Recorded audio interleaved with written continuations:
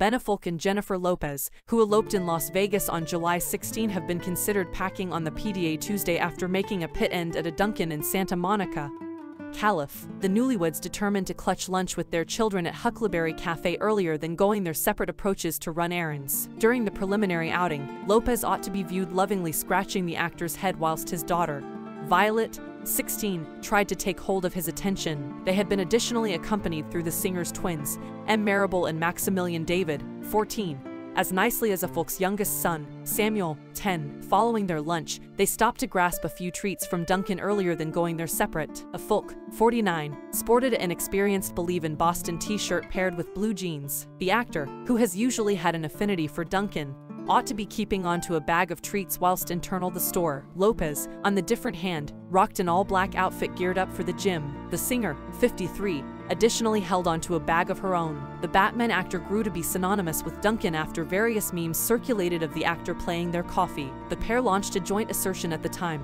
saying, "Due to the immoderate media interest surrounding our wedding, we have determined to put off the date. When we located ourselves severely considering hiring 3 separate decoy brides at 3 one-of-a-kind locations, we realized that something used to be awry.